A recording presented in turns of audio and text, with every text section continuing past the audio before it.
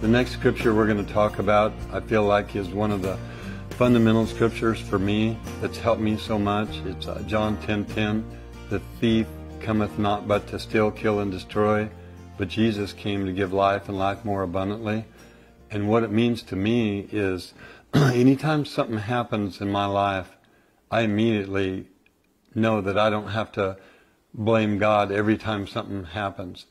And I feel honestly so bad for God that the enemy is so good at putting the blame on God for everything. I mean, he's using people and situations to try to hurt relationships, steal, kill, and destroy relationships, money deals, your roping, everything in life. He's all about trying to set you back. Every bad thing comes from him. Every good things come from God. And once I got that settled in my life as a young man, I can say I didn't blame God every time something didn't go my way. And I just noticed that people really struggle with that a lot.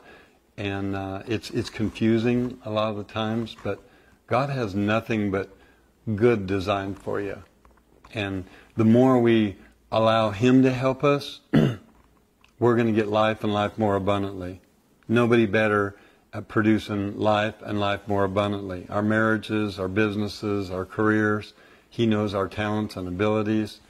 Now the enemy, on the other hand, he wants to bust every marriage up, which unfortunately, most of them, it's somewhere around 60% divorce rate now. I mean, he's done a good job of just wrecking all kinds of relationships. Look at social media. People going back and forth, banging at each other, saying negative things. Well, guess who's behind all that?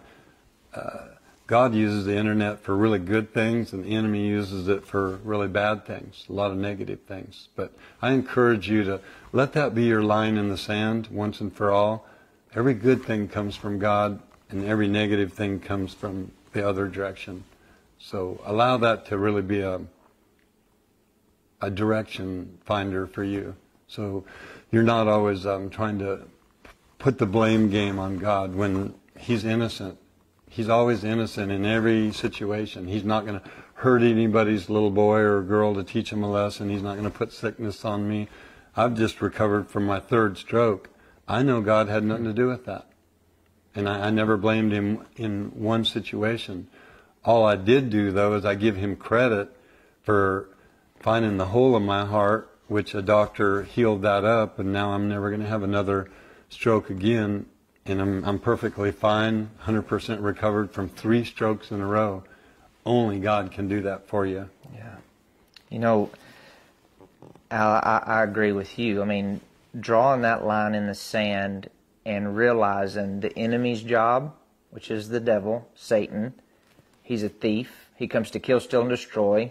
Recognizing God's job, Jesus said that I've come to give you life. The word life in itself means the quality of life, the nature of God, that God is wanting to so fill you and I that it flows out of us, that we experience life and life more abundantly.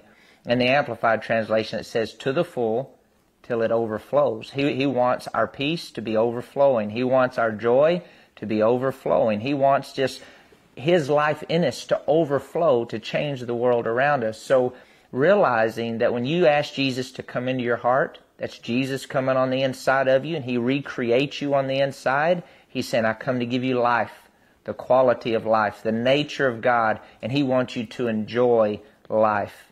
Enjoy life, not just barely get by, not be miserable and mad and grumpy all the time, but enjoy life. You know, Al, I've watched your life for years, and hey, you've always played with the kids and had fun, and you've enjoyed life. You know, that's one of the things we want to do when you come to the camps and stuff, and we spend time with you. We want you to enjoy your roping. We want you to enjoy life.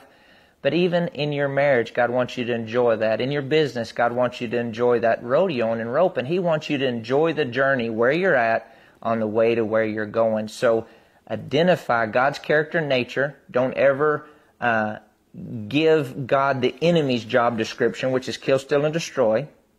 Like Al said, it's not God's nature to cancer, sickness, the curse, lack, defeat, all that type of stuff. God's nature is good, blessing, only blessing, So draw a line in your heart, draw a line in the sand. John chapter 10, verse 10. Get it in you. Keep growing, keep going. Be a doer of it. God bless you guys. That's good. SmartyTraining.com. You can go to that. We're going to have all these scriptures on there. We actually plan on putting each one of these scriptures on our caps and our T-shirts, hoodies, other things. And so anyway, we'll make them available as much as we possibly can. But you can definitely go to that website or Facebook, Smarty Facebook, and see all of them. Trey's website.